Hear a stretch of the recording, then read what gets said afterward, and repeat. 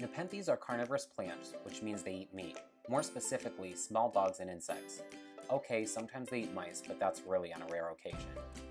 The plants are native to habitats where the soil is low in nitrogen, so they have evolved modified leaves to lure and capture insects.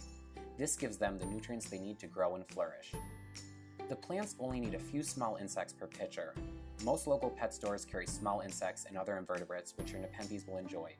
You'd be surprised at what they can attract both indoors and out. Live insects are best, and putting around meat or any other types of human food will cause your plant more harm than good. This can quickly cause the pitchers to rot and grow fungus. Some growers put fish pellets, dried insects, and even osmocote pellets into the pitchers with great results. Our plants eat the prey they attract, and we fertilize occasionally. We only suggest fertilizing to more advanced growers, and we're going to tackle that in another video. For now, keep it natural and try some fresh creepy crawlies for your plants. This will give them the nutrients they need to grow and produce more hungry traps.